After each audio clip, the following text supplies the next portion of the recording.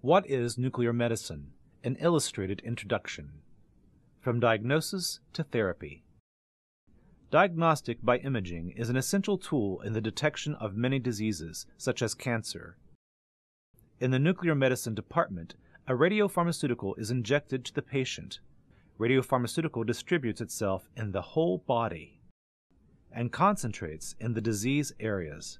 It is taken up by the lesion, and any residual is naturally eliminated. The patient is then transferred into the camera.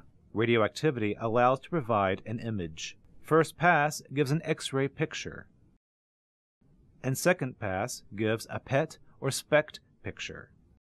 Fusion gives the PET-CT or SPECT-CT image. The images allow us to clearly see the lesion location. From diagnosis to therapy.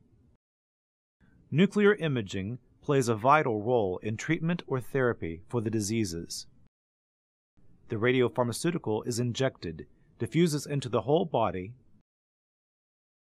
concentrates in the disease, and progressively destroys the disease.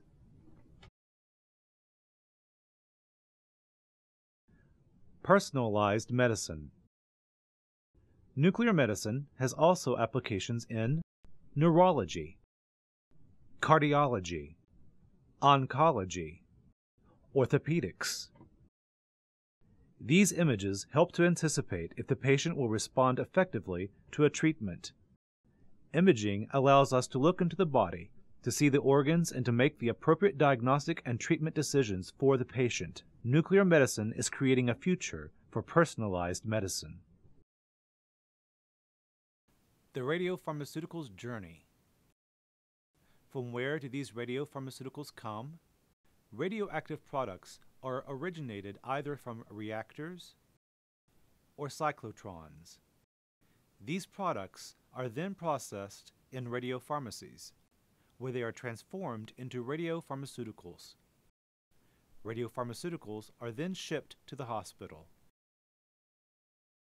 and eventually injected to the patient. These products have a radioactive short life, and after less than a day, the radioactivity has completely disappeared.